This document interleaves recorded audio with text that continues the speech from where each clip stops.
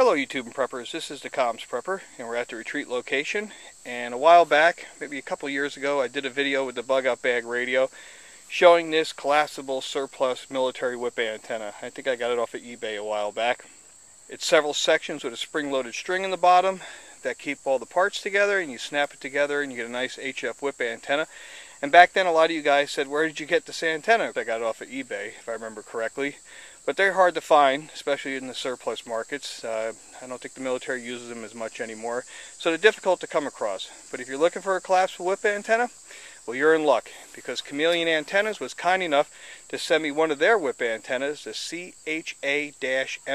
antenna. And with that antenna, they were also kind enough to send their hybrid micro base adapter and their portable HF wire antenna. And that's a 60-foot wire antenna that partners up with the micro base as well as the whip antenna. We're going to go ahead and set these up and see what we can do with the HF radio here. I brought the bug out bag radio. I got the loop antenna here, but I don't think we're going to use that today. We'll do some more videos on that in the future. But I do have the Yaesu, the Pactor modem. I got the ATV. Now what's nice about these antennas that Chameleon sent us is the hybrid micro base. The threads on the bottom actually match the standard amateur radio connection here. So what we're going to do is mount this bracket up here on this post so we can do the whip antenna there. And then I was also able to mount one of these brackets on the back of the four-wheeler, and we'll demonstrate the antenna in use for both of those.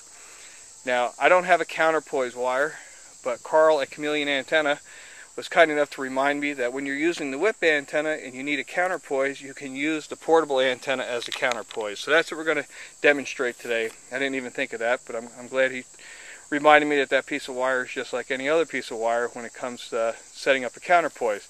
So I'm going to go ahead and mount that base on this post and get this whip antenna up and see what we can pick up. I'll be right back, guys. There we have the base mounted and the hybrid micro connected to that, and I'm using the wire antenna as a counterpoise. Just runs down the pole here, and I ran it out in the grass over there. So that gives us a counterpoise for the system. Now there's a lot of configurations with this. There's too many for me to show in one video, so with the magic of editing, I'm going to go ahead and do some screen inserts from the manual. And the manual is free to download, and even if you don't get one of these antennas, I highly recommend you download this manual because it has great information in there on how to set up wire antennas, make them directional, inverted V's, sloping antennas. It's a great educational resource for anybody looking to get into amateur radio for emergency communications. And of course, I'll put a link down below directly to the manual and this antenna, because the manual is great.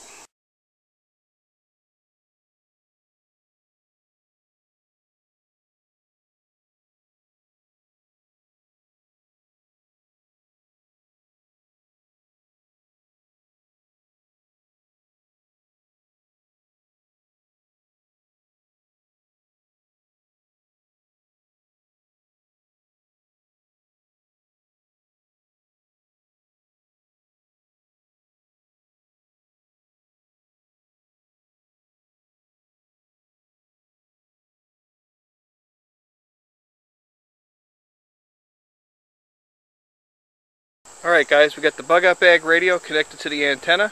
Because this is a whip antenna, you do need an antenna tuner, so we're using our MFJ low power or QRP antenna tuner here. It's connected to the hybrid micro base up there, and then the whip antenna sits on top of it. And I'm going to put all the power and length and all the other specifications in the video when I get home to edit this. I don't have the sheet of paper with me here, so I'll just go ahead and insert it in the video so you can get the basics on the specs and of course the link. So we'll go ahead and fire up the HF radio and see if we can get this tuned up and see if we can send and receive some HF email. We'll give it a shot.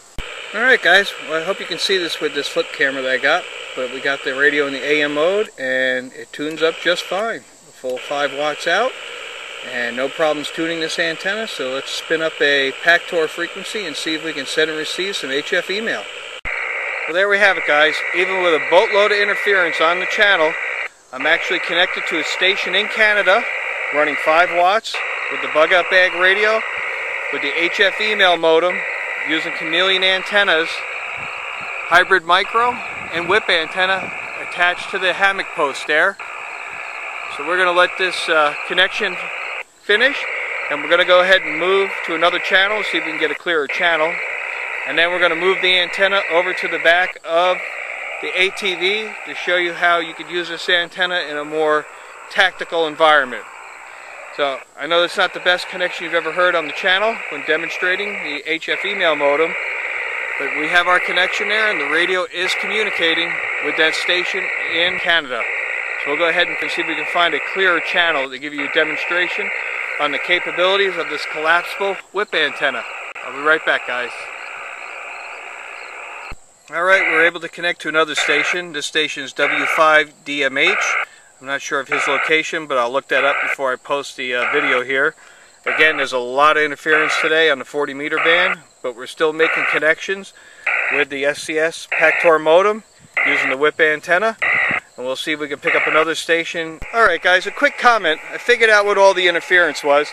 I have one of my comms prepper helpers under the deck with the solar power system, and she's going to turn my inverter on. My off-grid solar power system, the inverter was actually washing out the HF bands. That's why those first two connections I showed in this video had so much interference in the background. It was the inverter. So comms prepper helper, turn the inverter on. Hear that noise floor come up? That's from the inverter in the crawl space. Go ahead and turn it off. And the band gets quiet. So we'll go ahead and try those connections one more time without the inverter on and see how this antenna performs. And we're able to connect to that other station, W5DMH, and that's much clearer this time with the packet modem using the whip antenna. So I think we've demonstrated the potential of having a quick, tactical, and portable antenna can have for emergency communications. So I'm going to let this connection complete. We're going to go ahead and take the whip antenna and the hybrid micro down from the post there and put it on the back of the ATV and see if we can do the same thing. And there we have another connection, guys. This is to station W3JY, and I'll look that up when I edit the video. Connected to the Chameleon antenna, the whip antenna with the hybrid micro mounted here on the rear of the ATV using the wire antenna as the counterpoise on the bottom of the mount there. And as you can see, this is a real solid antenna, and I'll insert some still shots. But here's the whip antenna right here on the back of the four-wheeler. Now I wouldn't drive with this, I wouldn't go mobile with it because I'd be afraid to break it, but if you had to go someplace and park, you could easily set this antenna up in about 10 minutes and be on the air, just like we are here up at the retreat location with the bug up bag radio, sending and receiving HF email. So I'm going to actually try to get into the voice bands and see what kind of stations we can pick up. Now I don't operate voice isn't my thing, it's data, but we'll see what we can hear out there and give you an idea how this antenna performs. And then we'll go ahead and break it down and show you what it looks like in its portable configuration. And again, I'll insert some stills of the actual hardware at the end of this video. I play video poker, I play the low big games, and I keep it. Bit on there, yeah, he corns them all. What? Yeah, I guess we'll say 7.3 is the QSB has given me a. So we're picking up some good stations here, the good and clear. We'll roll around a little bit more. Great first round. With copying everyone, all right. No problem. So the antenna seems to perform quite well. I'm very impressed with it. We'll go ahead and move over to the antenna and show you that again. Right now we've still got it mounted on the back of the ATV there, with the wire antenna being used at the counterpoise. So I'll go ahead and wrap this video up and then take some stills to insert at the end of this video. And as always, thank you for watching my videos and subscribing to my channel. This has been the Comms Prepper with a field demonstration of Chameleon antennas, CHA-MIL whip antenna with their hybrid micro antenna base adapter that connects to a standard amateur radio mount. Thanks for watching, guys.